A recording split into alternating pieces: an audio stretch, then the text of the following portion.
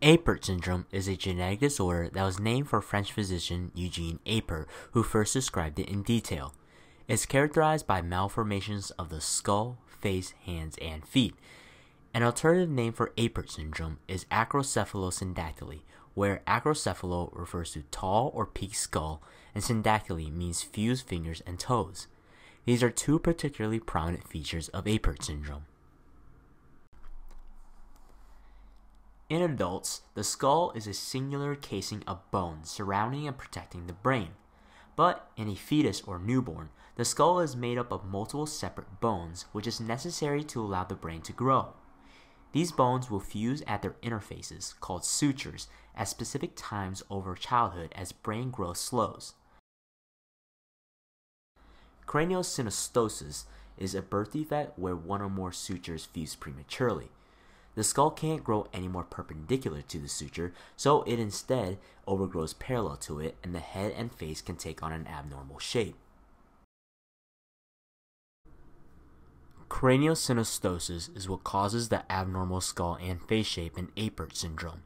Specifically, the coronal sutures, which run more or less along the anterior hairline, fuse early, causing the skull to become tall and also short in the front to back dimension. This is called turibrachycephaly. Apert syndrome also comes with some distinct facial abnormalities. There's mid-face hypoplasia, which is a sunken middle face, hypertelorism, or wide-set eyes, proptosis, the abnormal protrusion of the eyes, and a beaked nose. There can be oral abnormalities, including a narrow jaw, which leads to crowding of the teeth, cleft palate, and either too many or not enough teeth, to just name a few. Some secondary complications can arise from the abnormal skull and face shape. Examples include some degree of intellectual impairment arising from an elevated intracranial pressure, damage to the corneas from proptosis, strabismus where the eyes don't point exactly in the same direction, and breathing problems like sleep apnea from narrowing of the airways between the nose and the throat. In addition to the head and facial problems, the other main feature of Apert syndrome is syndactyly, where digits of the hands and feet are fused together to varying degrees. At a minimum, syndactyly in the hands fuses the middle 3 digits together. At worst, all 5 fingers are fused with only a single nail, a configuration called rosebud. FGFR2, a gene on chromosome 10, is the Apert syndrome gene. To understand why mutations in FGFR2 cause Apert syndrome, let's first understand the role of FGFR2 in non-disease individuals. The FGFR2 gene codes for the fibroblast growth factor receptor 2 protein, which is a transmembrane receptor that mediates signal transduction from the extracellular to the intracellular environment. It binds various ligands, which is what you call a molecule that's bound by a receptor, called fibroblast growth factors.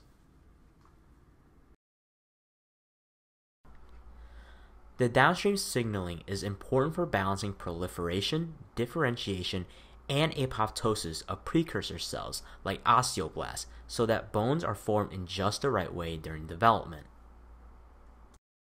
In people with Apert syndrome, specific missense mutations in the FGFR2 gene alter the 252nd or the 253rd amino acid in the FGFR2 receptor. These are gain-of-function mutations which cause FGFR2 to bind FGFs more strongly and with altered specificity. FGF signaling is excessive and dysregulated, causing osteoblasts to ossify or turn into mature bone at the inappropriate time and to fail to undergo apoptosis or programmed cell death. This results in craniosynostosis and syndactyly. Apert syndrome is either inherited in an autosomal dominant manner, which is less common because the features of Apert syndrome mean that affected individuals are less likely to have children, or arises via a new or de novo mutation. The disorder exhibits a paternal age effect, where the incidence of the disease increases with the father's age. This is thought to happen because of a selected advantage of spermogenitor cells that have acquired these FGFR2 mutations. The features of Apert syndrome can usually be recognized at birth and sometimes even prenatally via ultrasound. An MRI or CT scan of the skull may be needed to confirm and characterize craniosynostosis. To confirm the diagnosis, a genetic test that identifies an activating mutation in FGFR2 confirms the diagnosis of Apert syndrome. The main conditions in the differential diagnosis of Apert syndrome are the other craniosynostosis syndromes, which include Crouzon syndrome, Pfeiffer syndrome, and others. Interestingly, many of these syndromes are caused by either different mutations in FGFR2 or by mutations in the related FGF receptor genes FGFR1 and FGFR3. This underscores the importance of these genes in skeletal development. These syndromes can be differentiated from one another based on exam findings. For example, none has such severe hand and foot findings as in Apert syndrome, or by genetic testing. Unfortunately, there's currently no overall cure for Apert syndrome. The main interventions are surgical. When it comes to skull surgeries, the main goals are to allow the brain to grow, to minimize proptosis, and to improve cosmetic appearance.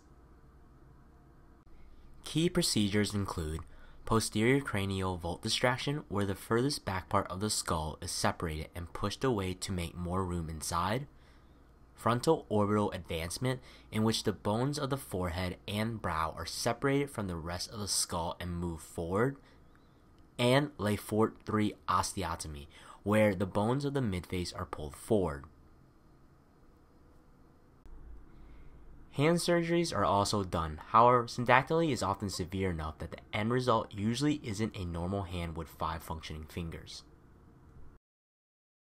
To summarize, Apert syndrome is an autosomal dominant disorder that features craniosynostosis, differences in facial appearance, and syndactyly, caused by specific gain-of-function mutations in the FGFR2 gene that disrupt the balance of FGF signaling, which affects the way bones are formed.